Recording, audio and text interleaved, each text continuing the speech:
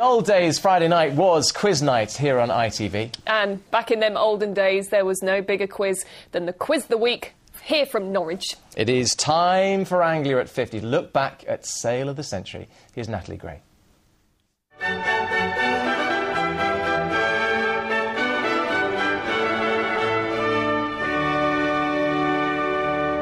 And now, from Norwich, it's the Quiz of the Week. Sale of the Century ended on ITV 26 years ago, yet people still remember the catchy signature tune. Da da da da da da da da da Da da da da da da da da da da da da da da da da da da da da.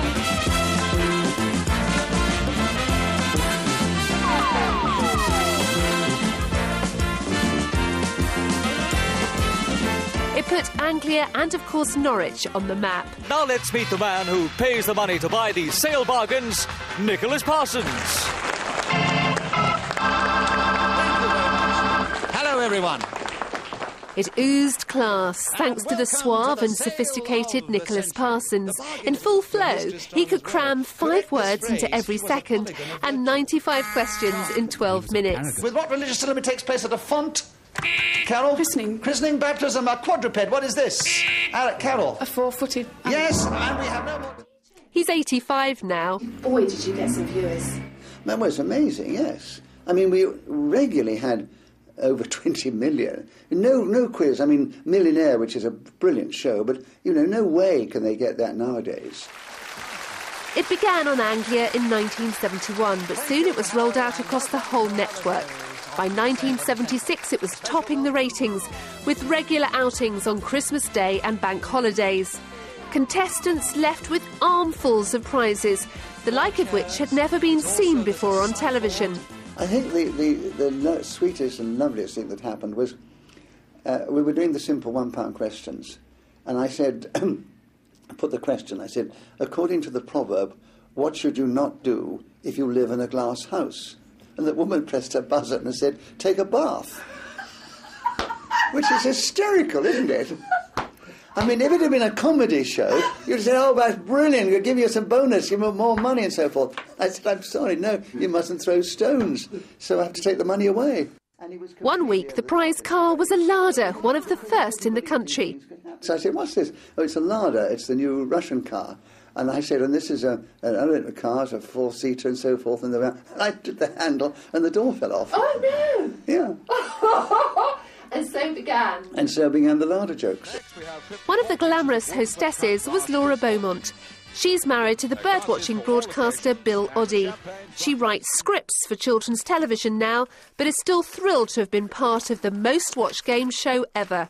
It was fantastic. I mean, you sort of felt you were part of Saturday night. Suddenly my agent called up and said, do you want to go for this audition for a hostess for Sale of the Century? And I kind of was aware of what they did, but I hadn't quite focused on it. So I get to this hotel room, and there's the 3 guys there, including the producer, and there's this table with some items on, and they say, could you pick something up and, like, present it to the camera? And it's like, what? OK, so I kind of gave it a go, and there was a food mixer and, powder potatoes or something. So you were supposed to make these things look sexy. So, I gave it my best shot. And apparently I must have done well because I got it. So, rest is history. But now come with me to the Sale of the Century with your £95.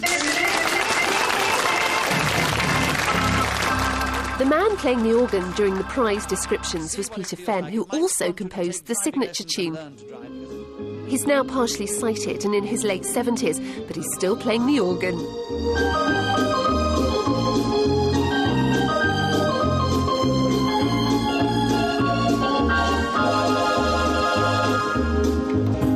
Yay! Dead simple little tune, but you can remember it. As soon as it's played, people say, well, that's Sale of a Century. Are you sick of playing it? No. I get asked to play it. Usually when I'm stuck on a piano in some party somewhere. Can you play Sale of a Century? Oh, all right then. When the original programme stopped in 1983, it had awarded 500 contestants over £500,000 in prizes. It's the Quiz of the Week. Incidentally, the idea for the show wasn't Anglia's, the format came from America. But it'll always be associated with our region. Natalie Gray, Anglia News. From all of us here, goodbye.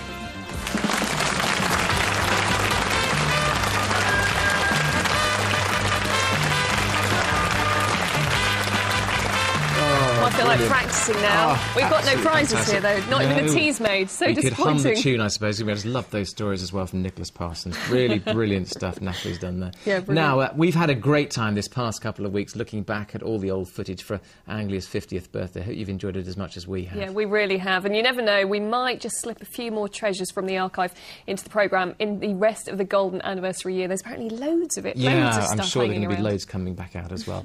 Right, special thanks must go as well to the East Anglian Film Archive, who now look after the Anglia Library and helped us out with this incredibly special series. Yeah, it's been wonderful, really great. Anyway, let's have a look now at what's coming up in the ITV National News in a couple of minutes' time. Coming up on the programme tonight. Well, it was a little bit foggy last night, wasn't it? It was, as Amanda said, it was going to be ghoulish as well, wasn't it? Well, yeah, hopefully it's not too bad for trick-or-treating. Let's find out now with Amanda.